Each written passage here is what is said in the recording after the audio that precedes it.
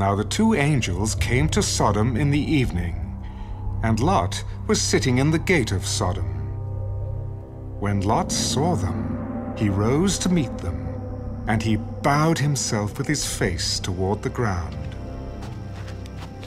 Here now, my lords, please turn into your servant's house and spend the night, and wash your feet. Then you may rise early and go on your way. No, but we will spend the night in the open square. But he insisted strongly. So they turned into him and entered his house. Then he made them a feast and baked unleavened bread, and they ate. Now before they lay down, the men of the city, the men of Sodom, both old and young, all the people from every quarter, surrounded the house, and they called to Lot. Where are the men who came to you tonight? Bring them out to us, that we may know them carnally. So Lot went out to them through the doorway, shut the door behind him, and said, Please, my brethren, do not do so wickedly. See now, I have two daughters who have not known a man. Please, let me bring them out to you, and you may do to them as you wish. Only do nothing to these men, since this is the reason they have come under the shadow of my roof. Stand back! This one came in to stay here, and he keeps acting as a judge. Now we will deal worse with you than with them. So they pressed hard against the man Lot, and came near to break down the door. But the men reached out their hands and pulled Lot into the house with them, and shut the door. And they struck the men who were at the doorway of the house with blindness, both small and great, so that they became weary trying to find the door. Then the men said to Lot, Have you anyone else here? Son-in-law, your sons, your daughters, and whomever you have in the city.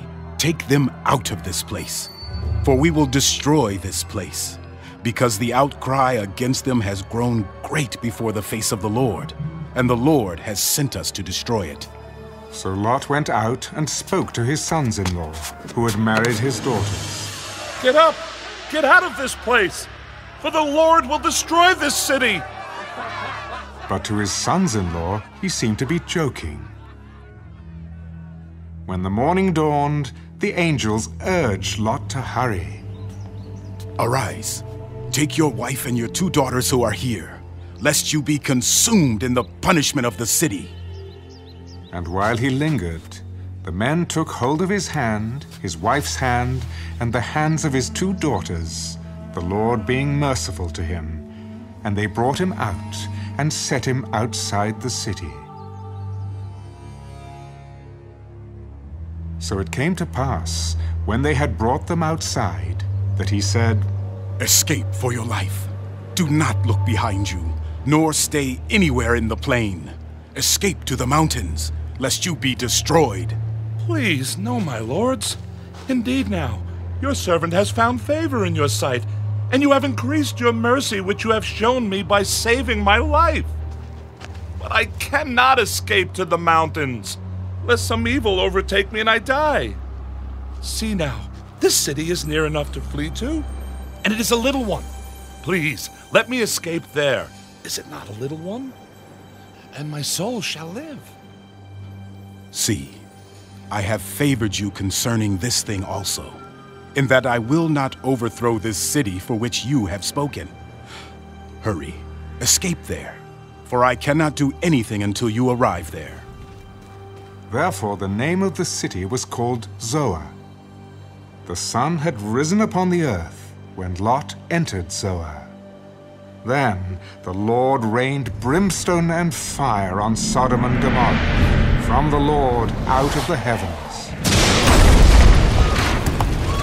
So he overthrew those cities, all the plain, all the inhabitants of the cities, and what grew on the ground.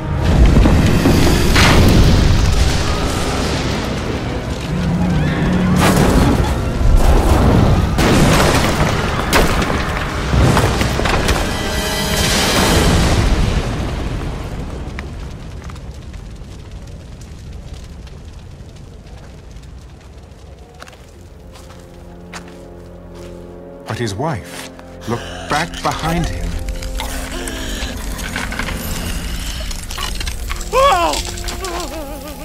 And she became a pillar of salt.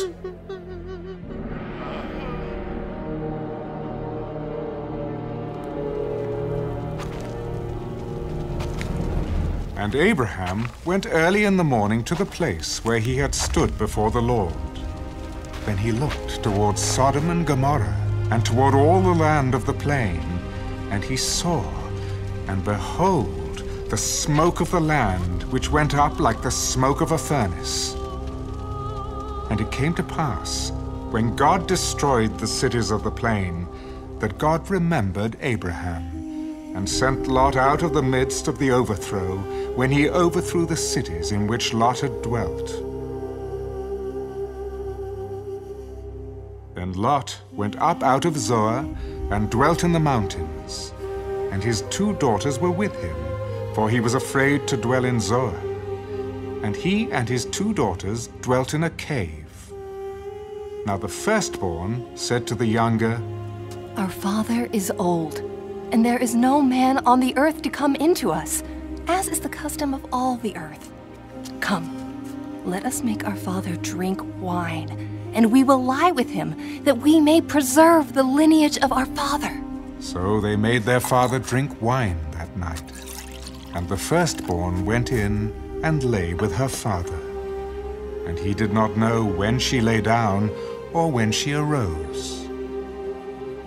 It happened on the next day that the firstborn said to the younger, Indeed, I lay with my father last night. Let us make him drink wine tonight also, and you go in and lie with him, that we may preserve the lineage of our father. Then they made their father drink wine that night also. And the younger arose and lay with him. And he did not know when she lay down or when she arose. Thus both the daughters of Lot were with child by their father. The firstborn bore a son and called his name Moab.